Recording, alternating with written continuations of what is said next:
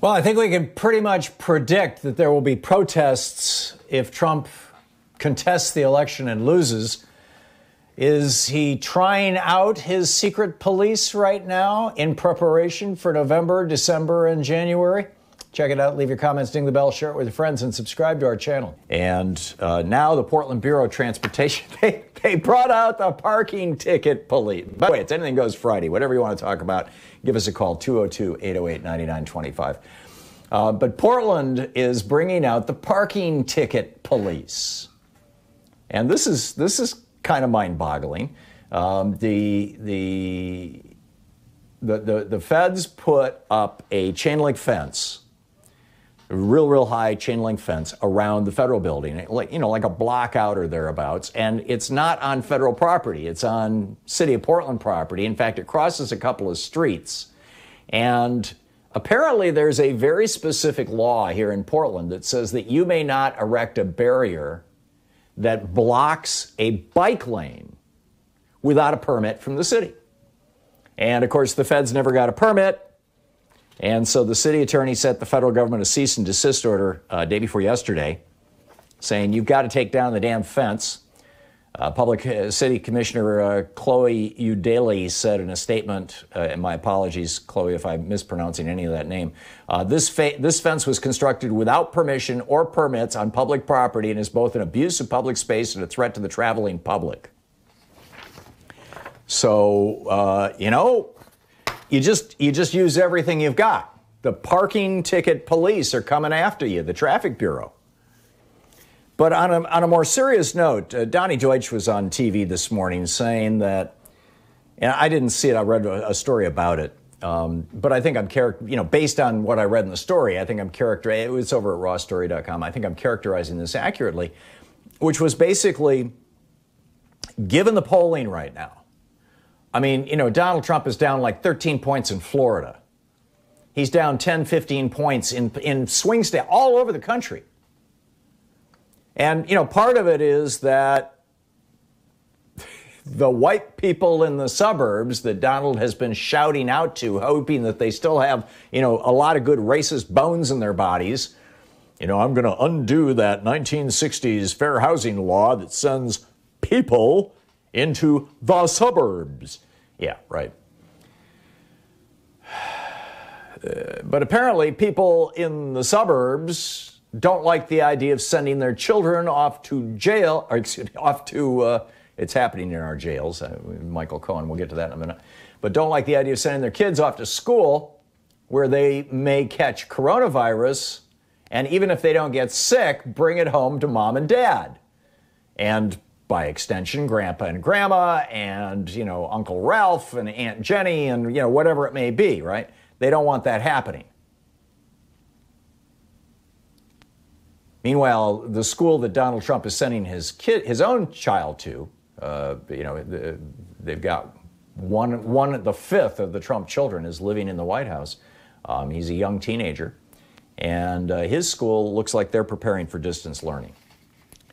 But Trump yesterday nonetheless said, I'm fine sending my kid back to school. But on a more serious note, or not on a more serious note, but on another note, as Trump is collapsing in the polls, as Donnie Deutsch pointed out, he said, I can't see how he can win. I just don't see how he can win, given this level of polling. There's no way.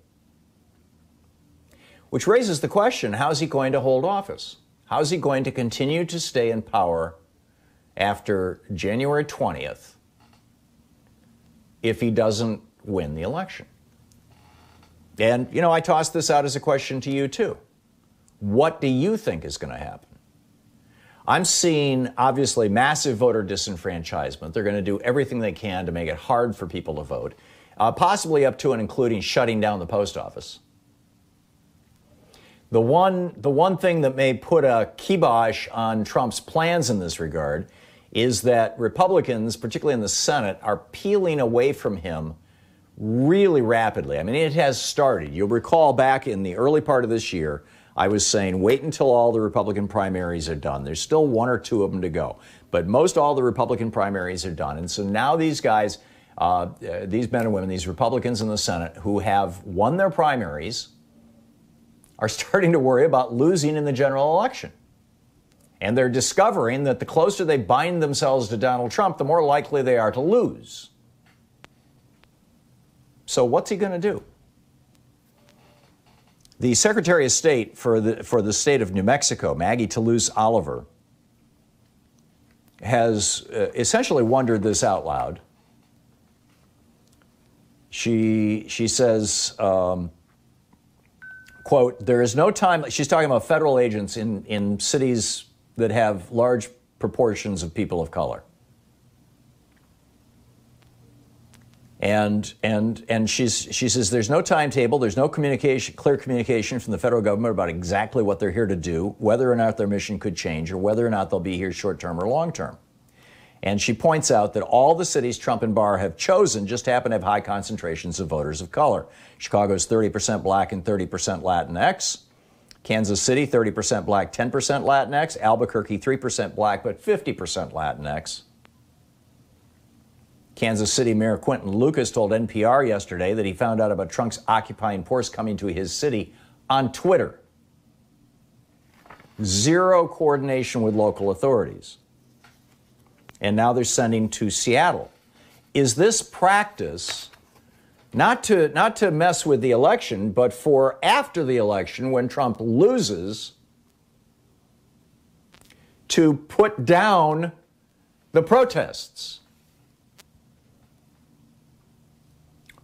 And to what extent is it going to be a repeat of what we saw here in Portland last year, when the Proud Boys and the Three Percenters and these right-wing paramilitary groups, the Boogaloo Boys and whatnot, are showing up in camo and guns and all this kind of stuff, and they're on one side of the street, and the anti-fascist protesters, the Antifa, the anti-fascist protesters, are on the other side of the street. They're basically yelling at each other, and the Portland police were coordinating with the fascists. Is that how it's going to play out? Is that how Donald Trump is going to stay in office? Is he going to use the force of what has become his private SS, his private Gestapo, his private Schutzstaffel, his private police force, which is Customs and Border Patrol and ICE? He's been going down to the border over and over and over again, hanging out with these people, getting to know these people. It's increasingly looking to me like he's developing his own private police force that he's going to deploy to cities with large populations of liberals and people of color. Not to steal the election, but after the election, after he loses, to say, I'm not leaving office. What do you think?